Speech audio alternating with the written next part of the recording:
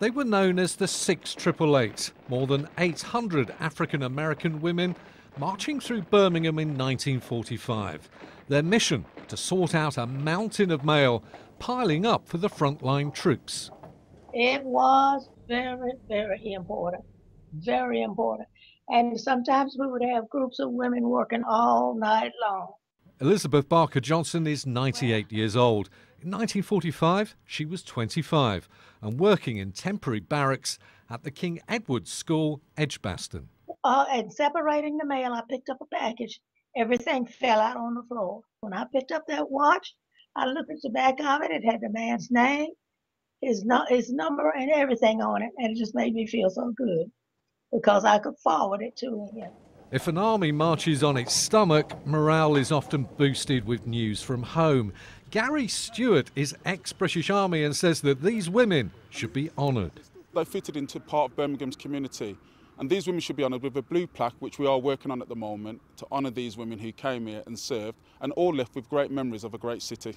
The battalion was led by Charity Adams, the highest-ranking African-American woman in the US Army. She faced segregation and prejudice for being female and a black woman. Lieutenant Colonel Charity Adams may have been admired and respected while stationed here in Birmingham, but she was no stranger to racism. Once, while on leave in South Carolina, she had to face down the Ku Klux Klan while armed with a shotgun. In England, they saw us in uniform. They knew we were from the United States. Some of them would bow their heads I guess that was the way they spoke to us. Some would pass by, wouldn't have anything to say. But actually, when I was in England and France, I was treated better there than I was in the United States. The temporary buildings at King Edward's School, where the battalion was based, were demolished after the war. But now the American women's story is being rediscovered.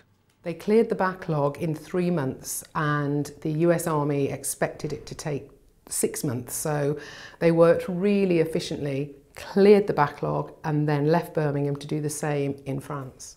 Nearly all these women had never left the United States before the war.